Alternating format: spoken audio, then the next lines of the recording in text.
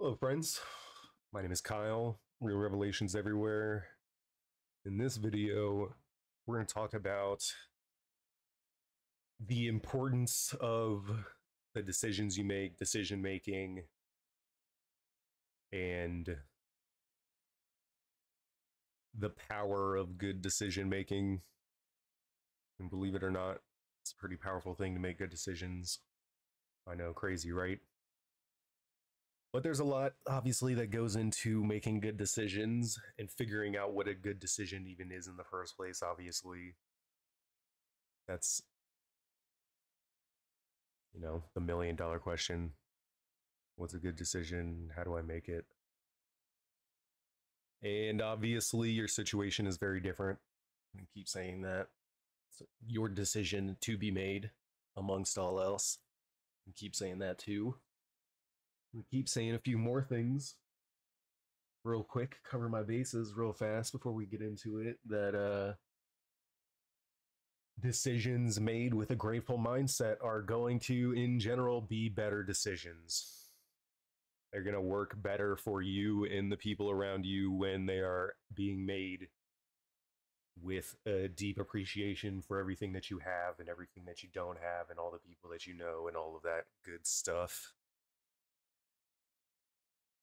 And if you don't know why you should be grateful, I've spoken about it a few times. But in general, I think most people, I'll say, at least have something to be grateful for. It kind of feels like I'm running through all this real quick just to get to the meat of what this video is, but if you haven't heard me talk about all of this stuff, I have a bunch of videos that are longer than not. And it's just running over all the important stuff as far as just having good intentions, grateful intentions that keep as many other people in mind as possible to make your decisions work the best for the most amount of people that you can manage at any given moment. And it's a lot more than you realize until you start making more impactful decisions. It's not easy to realize how impactful your decisions are. And all of this might seem very obvious to some people, but I think all of this really, really bears a lot of fruit. This kind of conversation is it's a conversation to be had over and over and over. There's no lack of repeating the effectiveness of good decisions and how you build on top of good decisions with more good decisions. And in the exact same way, how you build bad decisions on more bad decisions. And you come up with a house of cards or a concrete foundation that you can put a skyscraper on. And it's, from the start of the day all the way through. The end of this day will lead directly into the next day.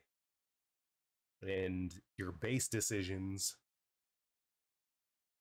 that you really aren't even making on a daily basis because it's become so conscious has to be reevaluated.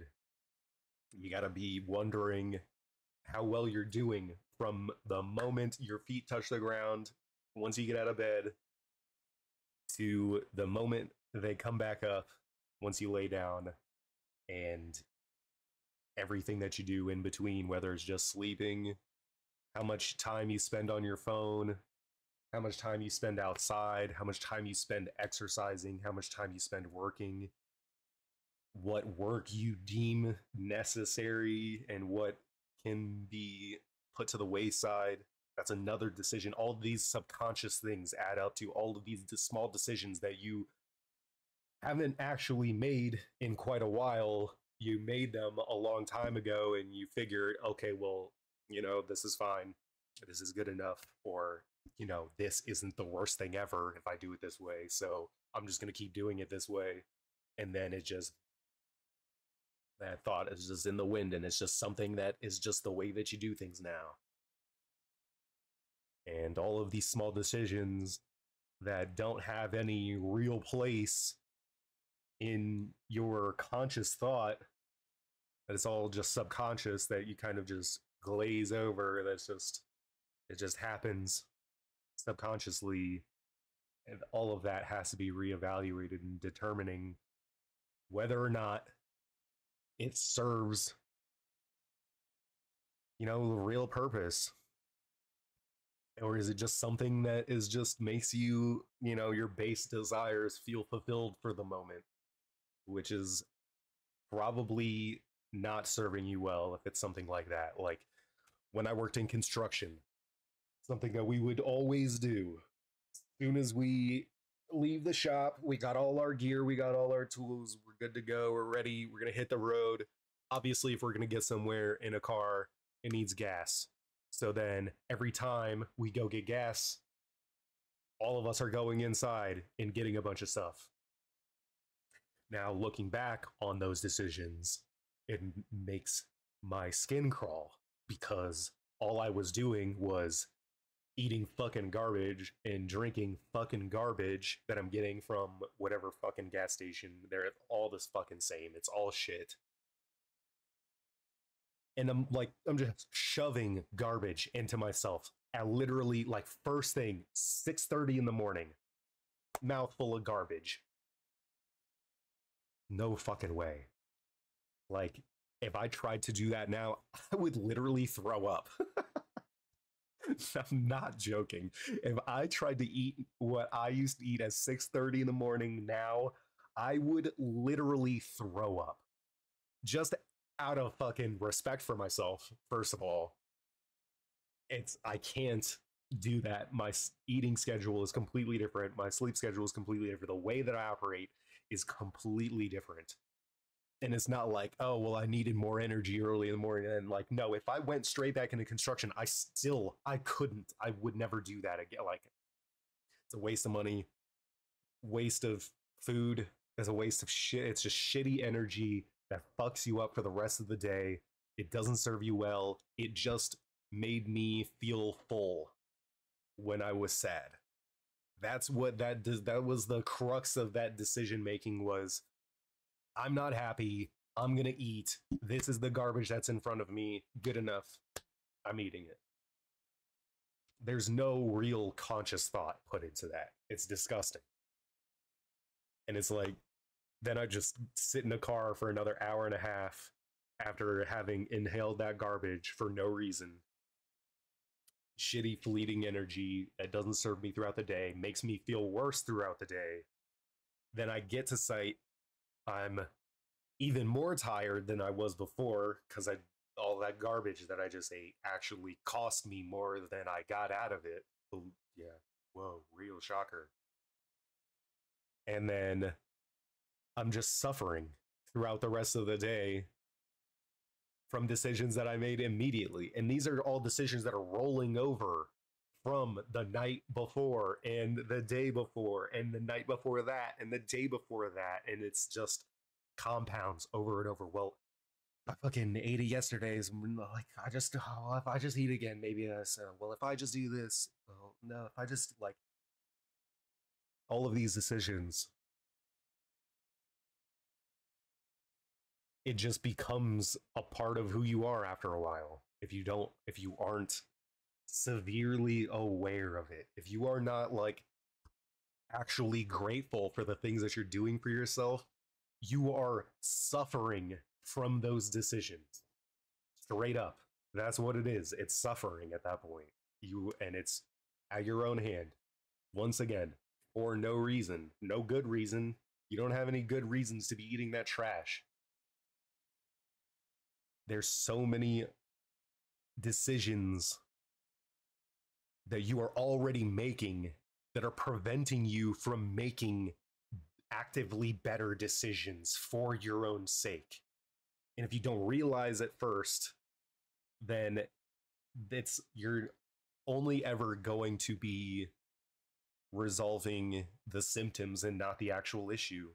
And that's like all the fucking different, drugs that you can take, not like hard drugs, but also that is very much involved, but like over the counter stuff, taking fucking aspirin and Advil and all this trash.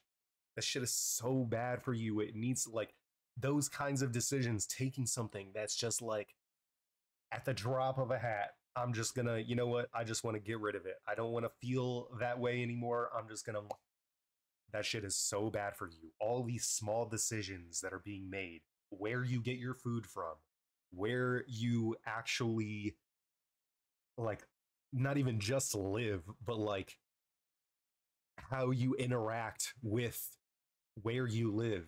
And I mean, there's like so many different variables, obviously, which is why you have to critically think for yourself and determine whether or not all of these things are good for you in your situation.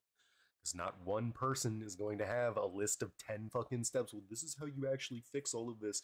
Step number one, get a good night's sleep. Step number two, only eat healthy meals. Step number three, like, that shit doesn't fucking mean anything. It's your situation, it's your life. You have to determine what is good for you. But I'll tell you right fucking now, if you're eating a bunch of fast food and drinking a bunch of fucking soda and not ever exercising, and the only way that you get around is when you sit in a fucking car or you're walking, all of your walking is done from your car across the parking lot into whatever, so and then you get to stand in the store for a little while, maybe you walk around the grocery store for 10 minutes. Like, that cannot be all of your exercise. That cannot be everything that you eat is just fucking garbage that you got from the window of a fucking building that you never got out of your car for. That shit is so fucking bad for you. That's not real food. And you are filling yourself with not real shit. It's garbage, garbage, garbage, garbage. And it's all of these small decisions. Decisions like where you get your food from really, really, really affect how good you feel and whether or not you are willing to even be physically capable in the first place in general. When you only eat shit, you're only gonna feel like shit and you're never gonna feel like you're actually capable of anything. So don't eat a bunch of shit if you don't want to be a pile of shit. I know, right? Crazy. Whoa, don't be full of shit if you don't want to be full of shit. Wow. Never know, right? Fucking, I think that's an Einstein quote. You know, it would take someone like that, of that level of genius, to figure out if you don't want to be full of shit, that don't put a bunch of shit inside yourself, right? Wow. I know. It's like, I think that's something that they teach in quantum physics. It's very scientific terms. Don't be full of shit. But it is that simple, believe it or not. And if you don't want to be full of shit, one of the best ways to do it is to think like you aren't full of shit. Be grateful for who you are and what you have.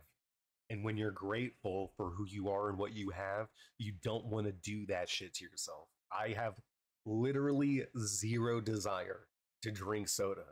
I have no desire to go to a fast food, no, it's not restaurant, a fast food garbage dispensary. Like, I used to, and like, that's coming, I don't, haven't outlined this yet. This is coming from someone that was very much addicted to fast food. That's how I weighed as much as I did, because that was what I did. That was a enormous part of my day, was when am I going to eat? First, second, third, fourth, all the little ones in between. Like, where am I going? What am I eating? When am I going to eat it? Why don't know? How much this and that? How, like, just food, food, food, food for no reason. Didn't need it. Didn't actually even want it either, except for the hooks in my brain telling me that I need it. Like, just remembering, I still, like, remember the feeling of, like, yo, I want to go to fucking this. I want to go here. I want a fucking burger, and I want this burger, and I want a chicken sandwich, and I want these fries, and I want that. No, I can't even, like, I don't think that I could convince myself to eat fast food now. Like, seriously, I actually thought about it the other day. I was like, man, I could go for a burger. And the first thing I thought about was the closest fast food place to me. And then next thought instantaneously was like, oh shit, that sounds awful. That sounds so shitty. That sounds disgusting. That sounds terrible. And then the next thought that I had was how bad I am going to feel as soon as I am done eating that stuff. How upset with myself I would be, how gross my body would feel, how shitty I would feel the next day getting rid of it. That sludge coming out of you. It's disgusting. Like, that's invert. Like, just take your like cravings and ideas, and over time you do have the ability to just invert it, and like you use the memory of those feelings and you associate it with something so fucking disgusting and vile, which is actually just seeing it for what it actually is in the first place. You're actually starting to tell yourself the truth when you realize how abso-fucking-lutely vile fast food is. Not even just from a food standpoint and how disrespectful it is to the human race in general, but like just the the total perspective of how shitty it is for our environment and our economy and every like how bad the jobs are for the people that actually occupy those buildings on a daily basis. Like, it's in every single way. It is so disrespectful to humanity in general. Like, it is just illness personified. It is everything that I despise and then some. I don't even know how much I despise it yet because it's just, there's just new layers to it every day. It is the most disgusting shit that we could be doing to ourselves. The cost, the enormous cost of something that is so fucking vile. And it's just like a regular part of everyone's day. Not everyone. It's just a regular part of so many people's day. And it used to be a regular part of mine. So I'm so comfortable speaking on it. I wasn't grateful for anything. I was very, very much very depressed. And that was a crutch that I was using. And it was actively failing me. It was a crutch that was injuring me further and further and further. The longer I let it go on, the worse and worse it got, and the worse and worse I felt, and it cascaded into every other aspect. Physically, I was incapable, and it stole my confidence. Mentally, I was much more incapable. That shit slows you down and it clogs you up. And emotionally, I was a wreck because of the other two factors. It was disgusting. And then that emotional part of it just fed back into it because I wasn't in control of how I felt about it. So I was just upset for the sake of being upset. And it affected me so severely that it just circled right back around into the other two. And then I would just eat even more, and it would make me even further more physically injured and incapable. And that hurt my confidence even more. And then having that affect my mentality, it just compounds over and over and over and over. And it's exponential. But the best way to think about it, what helped me the most is just like when you're hungry, you take that and you fucking reassociate it. You stare that hunger in the face. You feel it every second of it. And okay, I'm not actually hungry. I don't need to eat right now. This is not correct because it's not. Your mind is just setting off triggers. When someone weighs hundreds and hundreds of pounds, you don't need to eat. You don't need to eat right now. Every time you feel hungry, it's your brain saying, "Hey, this is about the time that we always eat. So let's keep on track there, because your body thinks this isn't what I need to do. I need to be good at this. This is what we do all the time. So now this is what I need to be good at. And it's keeping track of your eating schedule and consuming as much as possible, because deep down, your body doesn't know when it's going to eat next. So it has to take in as much as it can and hold on to as much of it as possible, because historically, 3 meals a day consistently is not real. That's not real. Throughout history, that has never been a real option for 99.9999 repeating. Like, most people that have ever existed never got 3 meals a day every fucking day. And that's insane. That amount of consumption is in fucking sane. And it's not necessary. But your mind doesn't know that. Your body doesn't know that. Your brain, rather, not your mind. It just needs to send instinctive triggers over and over and over. It's operating off of what has been going on for hundreds of thousands of years. Evolution has formed the way that our body responds to very specific things. And holding on to nutrients and fat and all of this stuff for dear fucking life is something that it has become very good at, because it was very necessary for most people a long time ago. But the way that we fucking go through and waste food at the rate that we do these days is so unnatural and inhuman. Our bodies don't know how to process it properly. And it starts with all the triggers that your brain is receiving from your intentions and the outside world, and all of the information that your body is receiving. It has to do something. And it's going to get good at something. What it gets good at is what you do with it over and over. It's what you practice. If you practice eating every day, it's going to get really good at eating. You need to reel that all the way back in and completely rethink about and reassociate your hunger. As soon as you get hungry, say, I don't need to eat right now. That feeling that you get, that hunger that you feel, reassociate that with, okay, now when I don't give my body food that it doesn't need, it has to burn what is there. It has to use what you have in your stores at that point. It's called ketosis. I'm sure you've heard people talk about it before, but that's how you create a calorie deficit. You don't keep putting unnecessary calories in. It's not like, oh, you can eat like every, whenever you can keep your eating schedule and then you just eat smaller and you just eat. No, that's how you make yourself fucking miserable.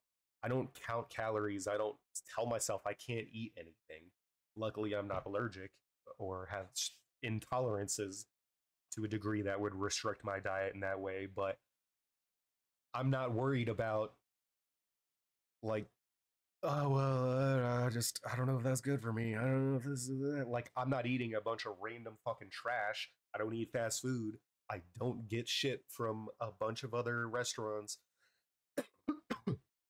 I'm not door dashing 24/7. And I eat once a day. I eat maybe twice if I'm really feeling it. If I went to the gym or something and I want a little extra afterwards. But basically, I eat one main meal and some stuff afterwards.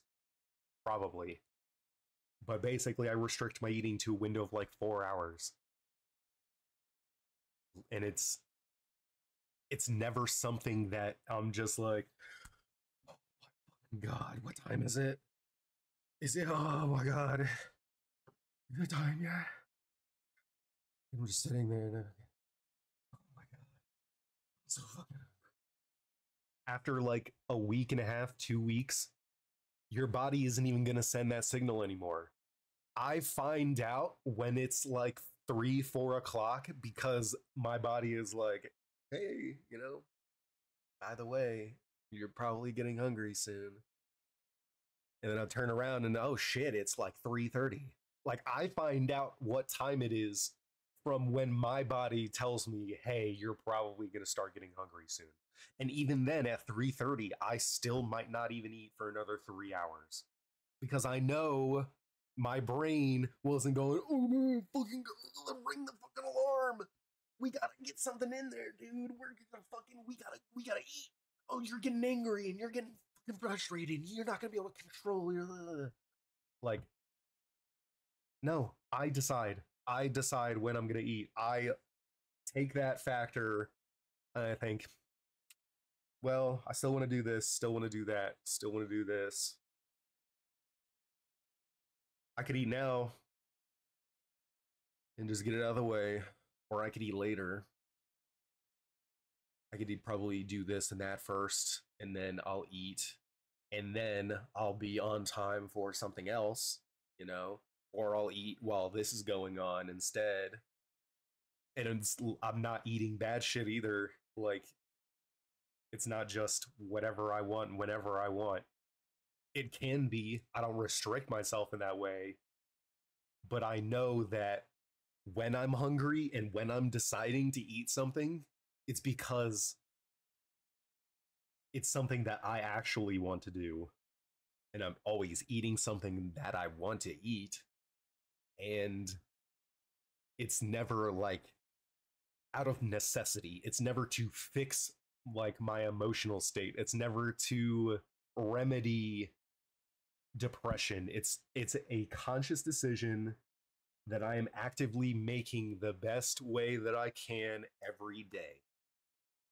And that reanalysis of the way that I make just every single decision, the way that one decision affects the other decision, affects another decision, affects another decision, affects another decision, it all adds up. And it's this, I've spoken on it. If you've seen recent videos, the way that you make all of your small decisions determines how you make your big decisions. So if it's all of this small stuff that you're making a bunch of fucking excuses for, and it's well, if I can't do that now, and I like hell this and that, and I can't do that yet, and I don't want to do that because of this, and it's just like it's not an active mindset of getting stuff done and constantly being more prepared for the next thing that you're about to take on.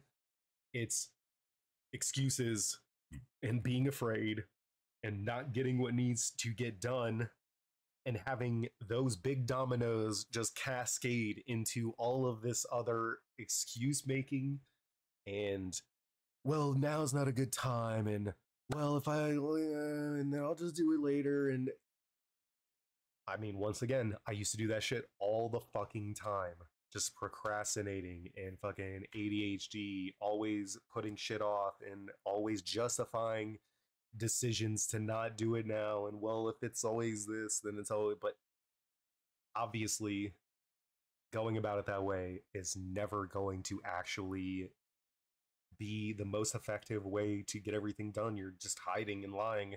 Still, still lying and hiding, hiding and lying.